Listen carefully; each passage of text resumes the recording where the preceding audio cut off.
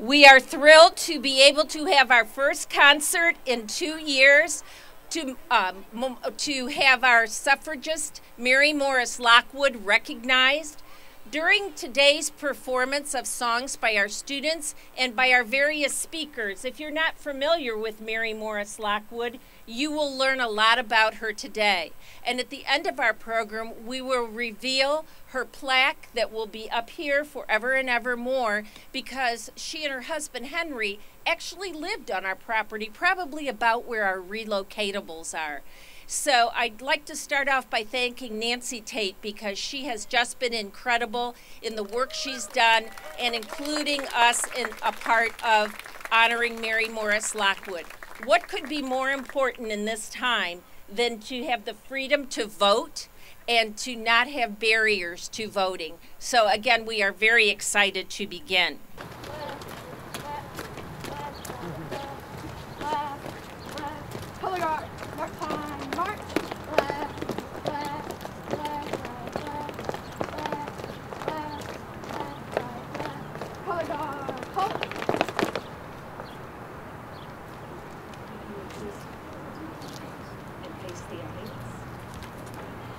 Please join me in the saying of the Pledge of Allegiance of the United States of America, and then the singing of our Star-Spangled Banner. I pledge allegiance to the flag of the United States of America and to the republic for which it stands, one nation under God, indivisible, with liberty and justice for all.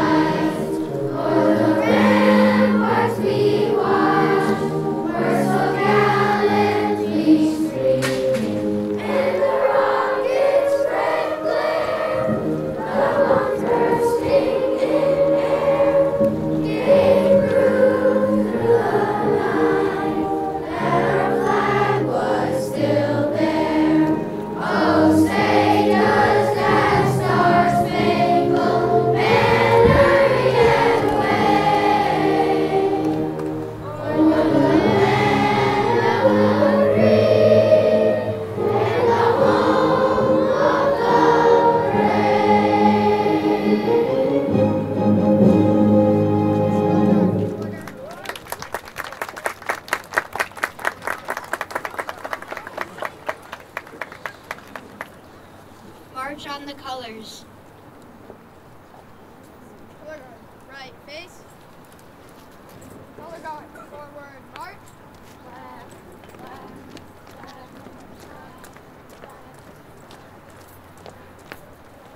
And to our many honored guests who are with us today, as we journey through the program today, we will have many introductions, but none more important than our superintendent, Dr. Francisco Duran, and we ask that he come up and make comments at this time.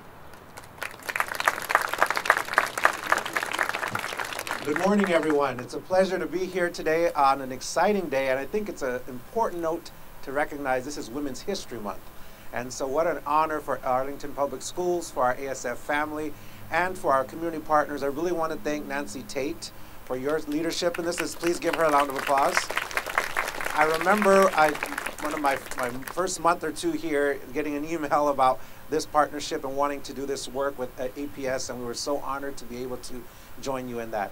I want to thank you, Mary Bagley, our principal, for all your leadership in putting this together. Let's give her a round of applause. So as we honor women's history, how important is it not just to talk about women's history, but to actually help our students learn and understand the importance?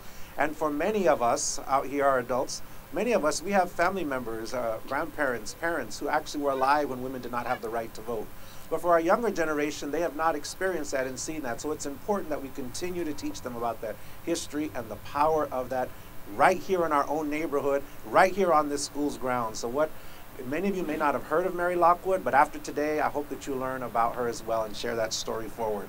This is just an exciting, again, opportunity in APS. We are all about connecting with our families and our students and our community to make history come alive. An amazing history this is.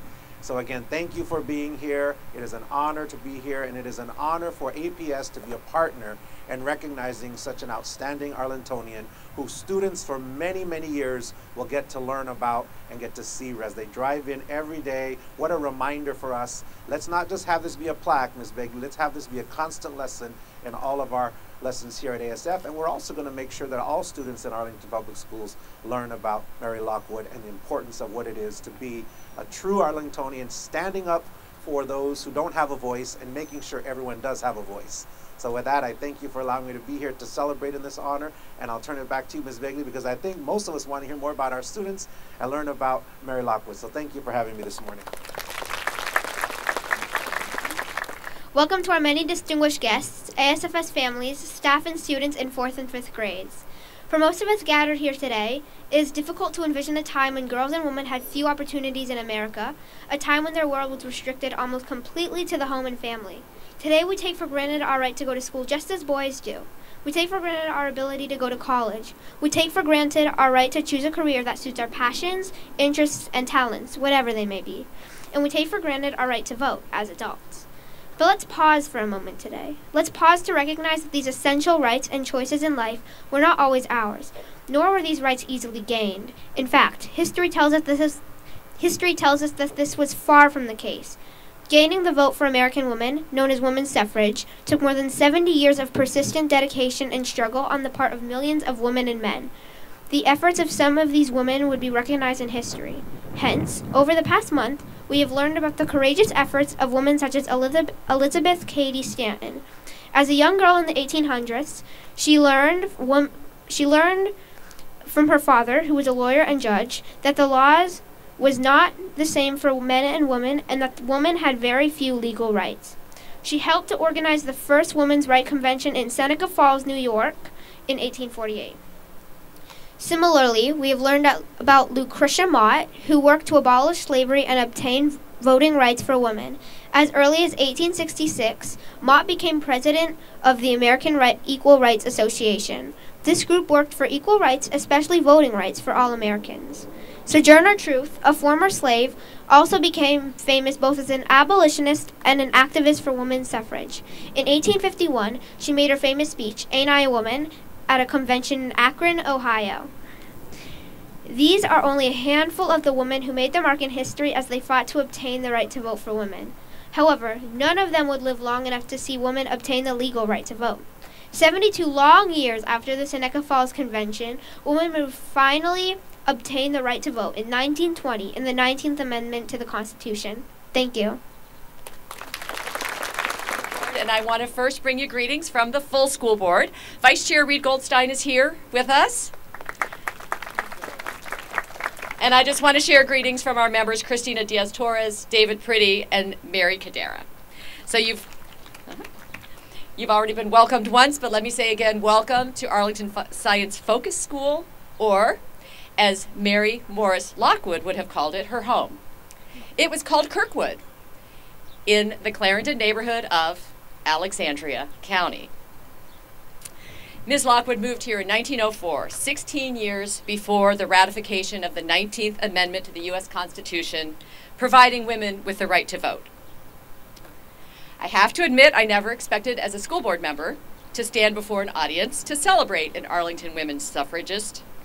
It is just not an everyday occurrence for school board members, but we are thrilled to be the site of Mary Lockwood's home and thrilled to honor her during Women's History Month. I want to thank the National Collaborative for Women's History Sites for including Mary Lockwood in the National Votes for Women Trail. And thank you to all of our partners who are here today. I think we have members of the Arlington Historical Society, the Black Heritage Museum of Arlington, Arlington government officials, as well as many fans and champions of Arlington history, women's history, and women's rights. Mary Lockwood founded the Alexandria County now of course Arlington County, branch of the Equal Suffrage League. And she became an active member in the Congressional Union for Women, known as the National Women's Party. She served as treasurer and raised money for the suffrage cause and published and printed suffrage literature. Ms. Lockwood marched in parades, attended events, hosted a dance fundraiser in her home, lobbied on Capitol Hill, and was once arrested while picketing outside the White House, though she was able to appeal her sentence and did not serve any prison time, as some women suffragists did. In a time when women of her station were full-time homemakers, she chaired a committee to coordinate public luncheons. She wanted to show that women could be part of the movement while still providing nice, home-cooked meals. After the 19th Amendment was ratified in 1920, Ms. Lockwood remained active in a number of ways. In 1921, the Republican Party nominated her as their candidate for a seat in the Virginia House of Delegates. She lost that election, but she remained active in a number of ways. As a continuing member of the National Women's Party, she lobbied for an Equal Rights Amendment. She also continued to work in the areas of public health and an Arlington favorite, developing the public library. Woo! Ms. Crash is here. It's an honor to be here today, celebrating with all of you the extraordinary life of Mary Lockwood. Now, with this historical marker, our students here at Science Focus and across Arlington will know just a bit more about how one Arlingtonian stood up for what she believed in, and how we can all contribute toward a better, more inclusive community and country. Thank you.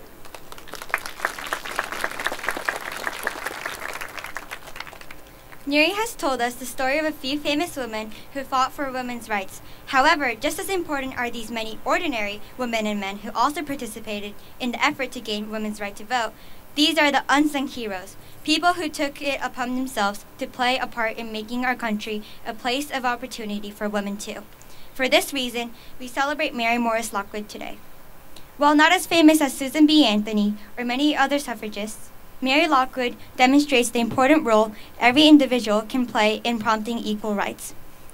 Living right here on the property of ASFS, Ms. Lockwood established a local branch of the Equal Suffrage League in 1912. She participated in the 1913 suffrage parades in Washington, D.C. and New York City. She organized events and marches in Virginia and Washington, D.C., hosted fundraisers, and lobbied federal lawmakers. In 1917, Lockwood bravely picketed the White House at the risk of being arrested. Lockwood reminds us that every individual can play a role in changing our society for the better, and that includes each and every one of us here today.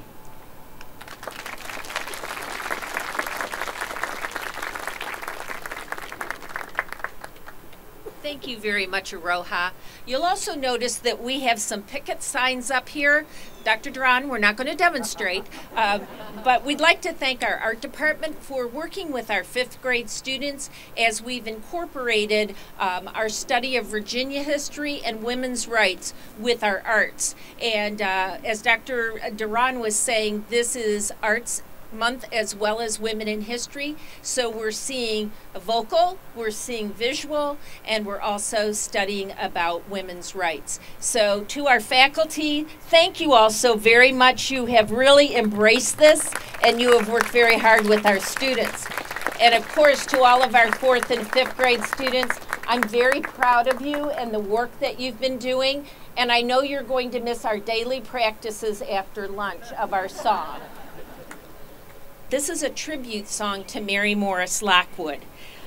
The students are under the direction of Michelle Scheinflaus and Michael Basset, and we want to give credit where credit is due. This is to the tune of Yankee Doodle Dandy, but we have incorporated some of the things that the students have learned about Mary Morris Lockwood, and they will be singing that tribute to you.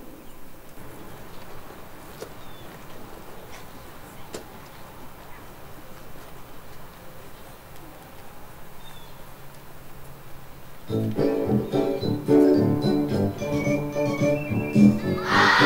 a voting rights advocate. Voting rights are equal now. Real life citizens, there's a Mary Morris Lockwood.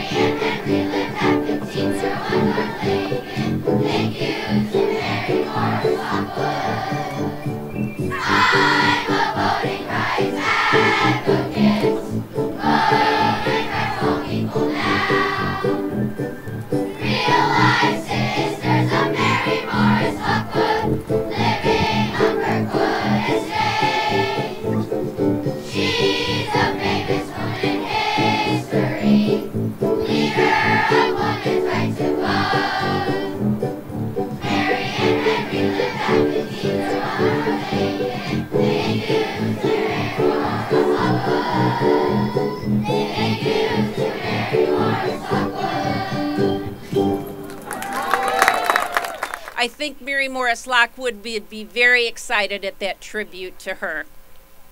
Today, we'd like to highlight Nancy Tate and the work that she has done. Nancy Tate is the Virginia State Coordinator for the National Votes for Women Trail, a project of the National Collaborative for Women's History Sites. She is also the co-chair of the Women's Vote Centennial Initiative, an organization focused on commemorating the 100th anniversary of women winning the constitutional right to vote. Ms. Tate has also served as a board member of the Turning Point Suffrage Memorial. Previously, Ms. Tate served for 15 years as the executive director of the League of Women Voters of the United States, a national nonpartisan organization engaged in education and advocacy for voters. The League was founded by suffragists in 1920 and is the only remaining successor organization to that equal rights movement. Ms. Tate and her husband are 42-year residents of Arlington County, where her two daughters attended Arlington Public Schools. She is active in the Arlington League of Women Voters, as well as other nonprofit and county government committees. Most of these people who've done so much here had never even heard of Mary Lockwood or the fact she was getting a marker earlier than 4 months ago. So this has all come together very recently. The process started, though, a year and a half ago when Chief of Staff Brian Stockwood accepted my out-of-the-blue call asking if they would support my effort to get a marker for this school. So it's been in the works, it's taken a long time, but this is just a fabulous celebration. So I have spent the last few years trying to share the inspiring but little told story of women fighting to get the vote and the final ratification of the 19th Amendment. I think it's safe to say that most of us adults standing around were not taught about this story in school. Women had virtually no rights in this country for at least the first 200 years, and the idea of voting was never seriously considered until 1848. And after that, it took 72 years of organized struggle and campaigns to make it happen.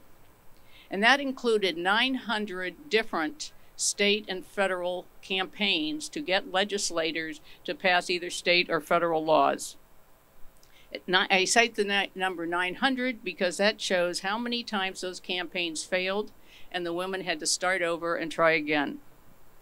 And it took fighting for suffrage against all sorts of opposition from many different quarters, through World War I and through international pandemic. The suffrage movement was mostly led by white women, such as Mary Lockwood, but it also included African American and Asian women, Latinas, and a number of men. The 19th Amendment does not ensure women's right to vote, but it provides a constitutional guarantee that the right to vote may not be denied on the basis of sex. When it was ratified in August of 1920, it was the greatest expansion of democracy on a single day in U.S. history and in most of world history. However, other barriers still exist to voting for both women and men today, so the social justice work continues. Mary Lockwood began her advocacy work on voting here in Arlington in 1912, and you have already heard from several speakers who've covered the details of her life. She was particularly active in what became the National Women's Party, and agreeing with their approach that constant agitation, I use that phrase, was the best way to get legislators to pay attention to the cause. The march in 1913 here in Washington, D.C. was very significant. There was at least 8,000 women marching until actually the men pushed them out of the way. But anyway, it was a very significant effort right here in our general area. In 1917, at age 46, she became one of the silent sentinels who stood in front of the White House, picketing, wearing banners or holding signs saying, "Mr. President, how long must women wait for liberty?" And at that point in time, in 1917, women had been granted the right to vote in 11 states, because that was an effort that was going on at the same time.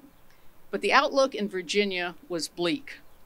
The General Assembly killed every proposal that came before it for state voting rights, and they refused to ratify the 19th Amendment. The strong opposition in the General Assembly was based on racism. Jim Crow laws in Virginia were already in effect that were disenfranchising African American men. But even in this hostile environment, suffragists in Virginia, like Mary Lockwood, worked hard to continue to try to win that right to vote.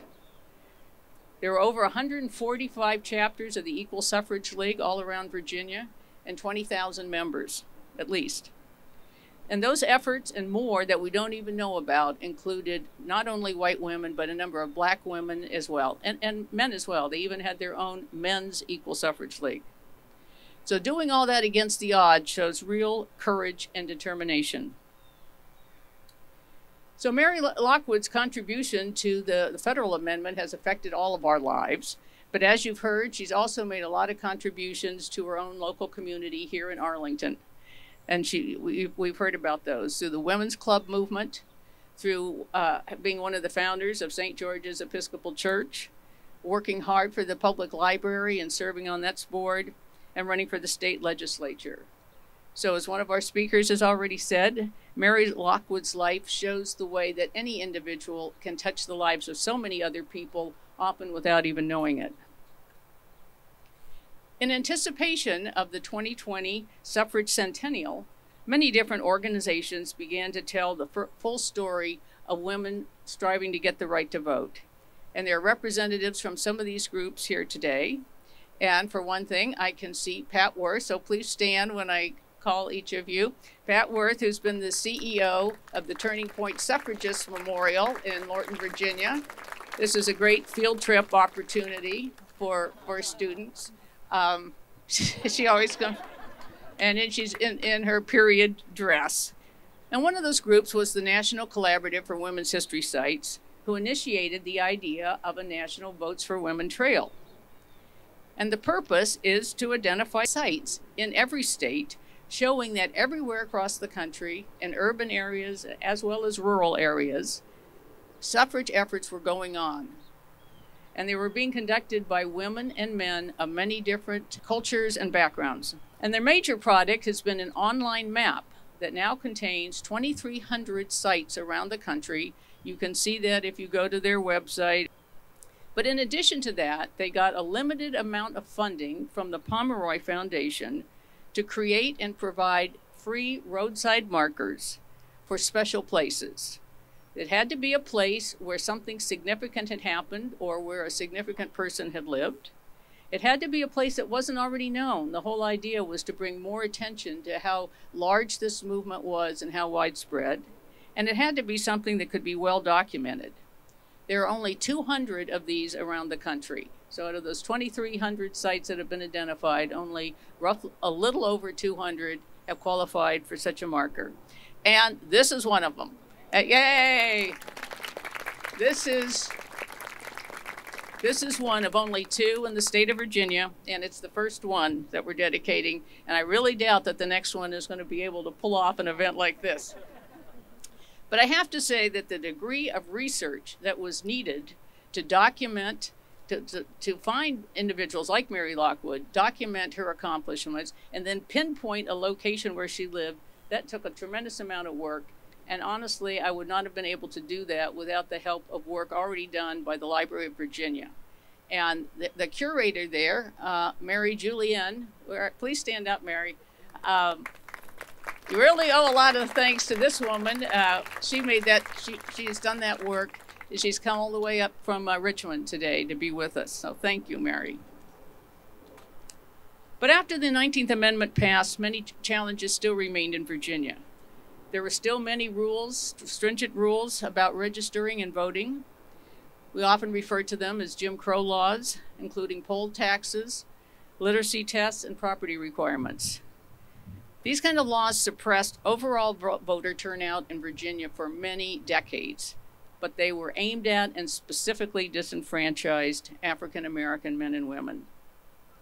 The National League of Women Voters was created by the suffragists in 1920 to continue the fight.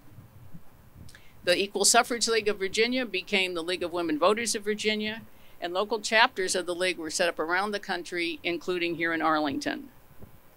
The mission then is the same as the mission now, to educate people on the issues, to help them know what they need to do to register and to vote, and to conduct advocacy for voting rights and other issues.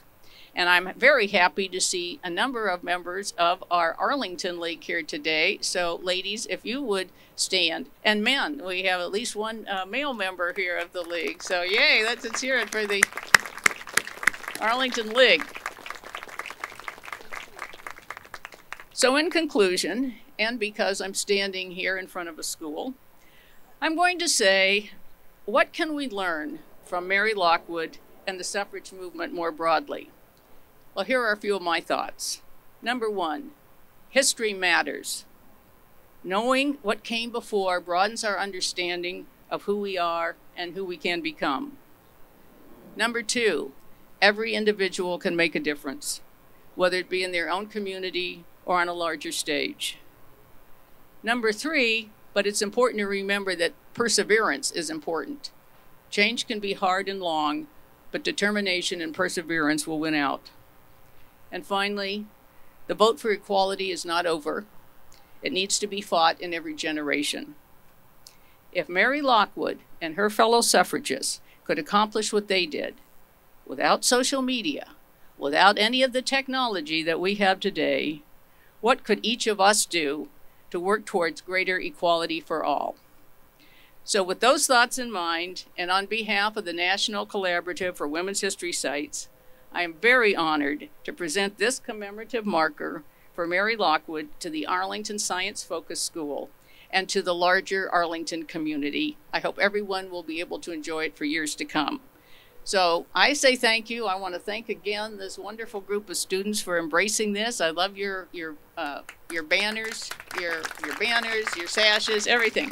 So I guess we can proceed, Mary, do we get to do the unveiling now? Okay, let's do it.